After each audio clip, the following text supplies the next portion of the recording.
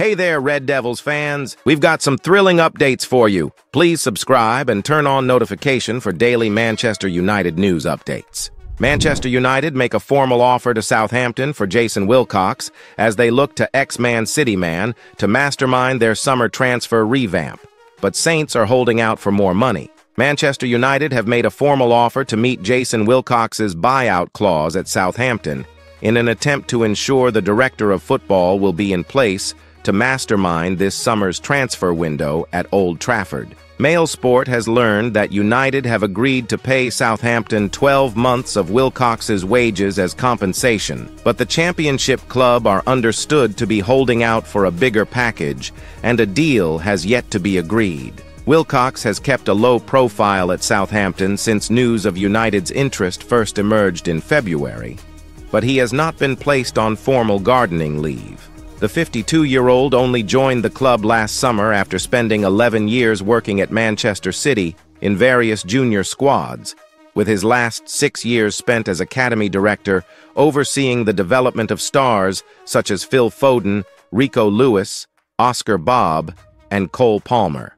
United's pursuit of Wilcox is in danger of becoming their second acrimonious attempt to add to their recruitment team this summer, with Newcastle refusing to drop their demands for $20 million in compensation to secure the release of Dan Ashworth. Southampton are understood to be unhappy at the timing of United's approach, given the club are battling to secure promotion to the Premier League with 8 games left. United feel they have acted professionally and respectfully in going through the formal channels to speak to Southampton about Wilcox, holding several weeks of talks before making a formal offer. The club viewed Wilcox as a key appointment who would work alongside Ashworth in the new recruitment structure being assembled by Sir Jim Ratcliffe and Sir Dave Brailsford.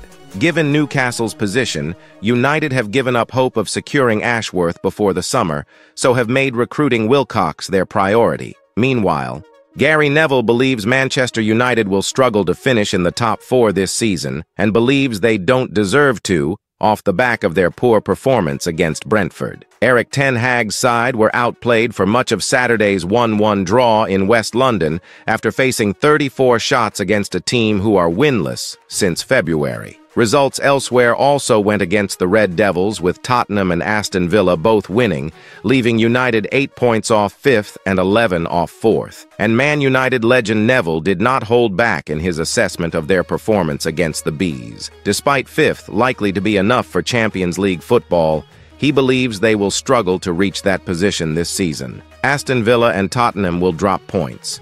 But if you look at United's level of performance, you just think that not only will they struggle to get into that 5th or 4th spot, they don't deserve to at this moment in time with what we are seeing, he told Sky Sports. It's actually really difficult to play that badly. Usually, whatever team you play against, even if you are a top team, the other team will have 5 or 10 minutes of play or a period of domination. I can't remember any point in the game where Man did anything well at all. It was a horrible performance. United are next in action on Thursday evening away at Chelsea. Ten Hag's team then host current Premier League leaders and bitter rivals Liverpool at Old Trafford on Sunday, again and again. Hannibal Mejbri set for Manchester United return after being dropped from Sevilla squad.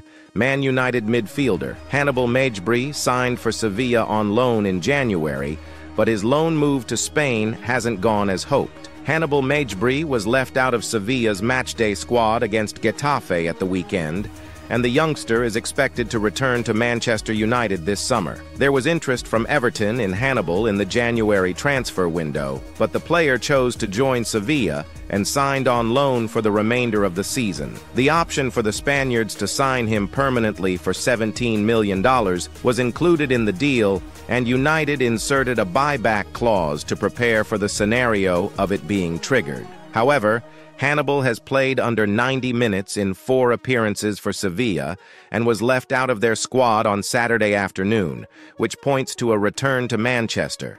The youngster's loan has not gone as hoped, and it got off to a bizarre start when Sevilla announced he wouldn't be considered for selection just over a week after his arrival. After being with him, talking to him, and having seen his first minutes in Girona, We are going to give him the necessary space to understand where he is, that he is at Sevilla, and what it means, manager Quique Sanchez Flores said. He has to know where he is, and we want to see him. We have spoken with him, and we believe that he has to have some time to learn. We wanted to give him space, time for him to see things from the outside, and then he will return to the squad.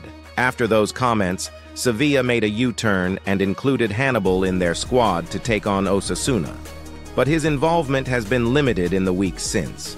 Although there were reports in the Spanish press of a bust-up involving Hannibal and a teammate, Sevilla's president played it down and described him as a magnificent professional. Hannibal spent last season on loan with Birmingham in the championship, and staff at St. Andrews spoke effusively about his personality and character.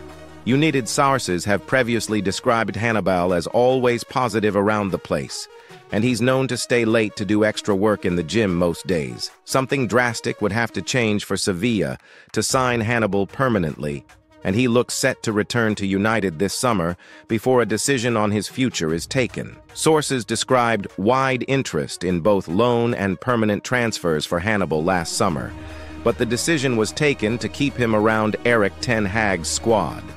Hannibal has made 13 appearances for United, and he's contracted until the summer of 2025. Again and again. Manchester United goalkeeper Andre Onana was disappointed by Saturday's 1-1 draw with Brentford in the Premier League.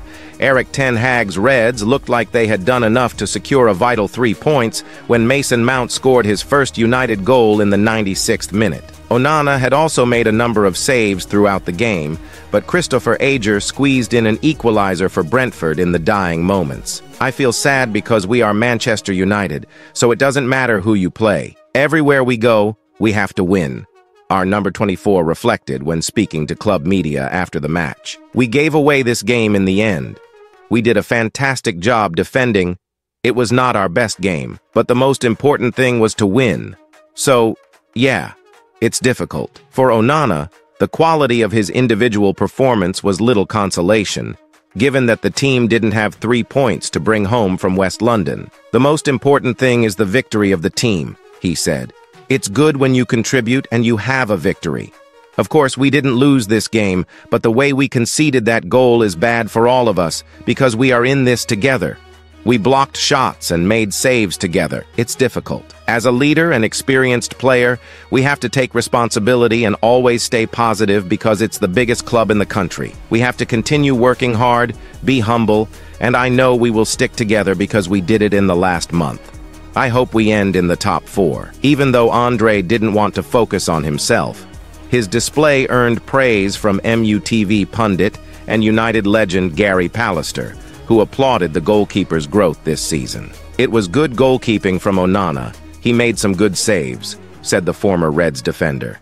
He had a difficult start to his career. The focus and spotlight was on Onana. But over the past few months, he's got stronger and stronger. He's pulling off some important saves. He's silenced quite a few critics over the past few months, and he was man of the match tonight.